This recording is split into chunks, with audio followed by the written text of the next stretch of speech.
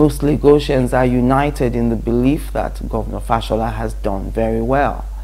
What, therefore, are the essential qualities that anyone hopes that Governor Fashola's successor should have? Lagos is a very important state in Nigeria. In fact, it's the state of example. And I've often described the governor of Lagos State, Babatunde Raji Fashola, SAN, as the governor of example. And this is because Lagos sets the tone for the rest of Nigeria.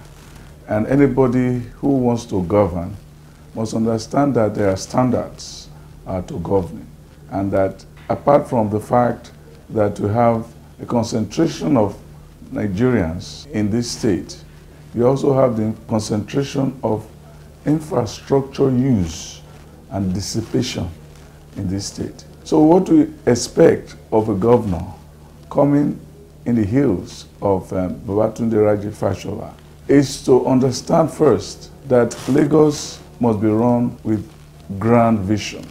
Lagos is a state where you have different ethnic groups gathered more than any place in the country, and everyone with a sense of entitlement to Lagos. And that comes also with a price.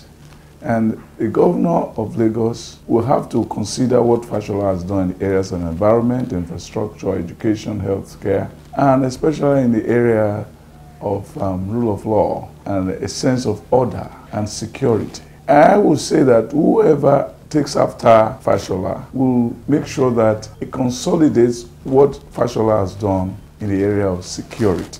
Because in spite of all that Fashola has done in Lagos State, I think that his greatest achievement is in the area of security. And whoever takes over must ensure that that is consolidated. But the person who takes over has certain other areas, because governance is a continuum that he has to focus on. One is transportation.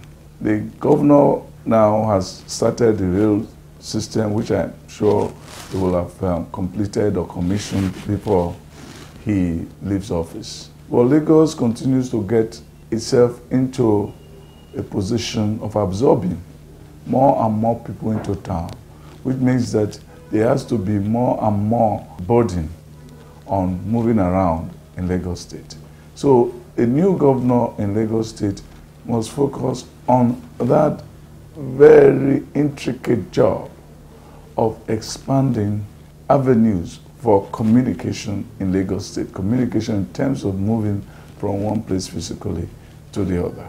We might need some bridges, but I think that the whole area of rail system will have to be more and more concentrated on, so that there will be more and more people moving in different areas and making connections without the overload of traffic, especially in the peak times in Lagos.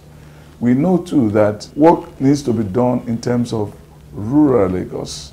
The rural part of Lagos will need a lot more work from whoever takes over Lagos. And as you expand and open new areas, and some of that has happened in the tenure of Fashola, but the person who takes over will do a lot of work in opening up Lagos more and more into the rural reaches of the state, so that more and more people will live there with all the infrastructure provided. And the area of housing is important. What Fashola has done is to open a lot of estates for people. And so the new person who takes over, you also have to go to those areas as well to take over. Healthcare is also important. But let us talk about education. Fashola has concentrated a lot on the whole area of standards in education.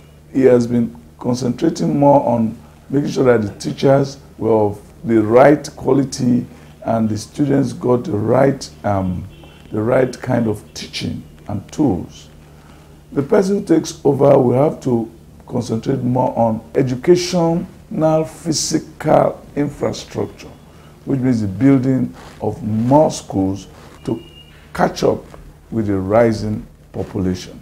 And the question too is to try to bring education up to the level of some of the private schools and so on. Those are very important areas I think that the new governor should concentrate on. The area of revenue generation, which was begun by the Tinubu administration and continued by the Fashola administration, that has been done very well.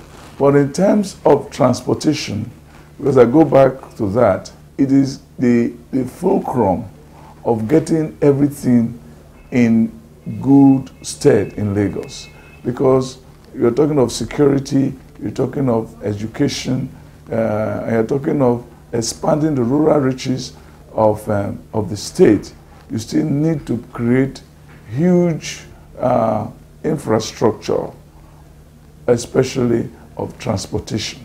So the roads and the rail may be the two greatest twin jobs of the man who takes over from Fashola in 2015.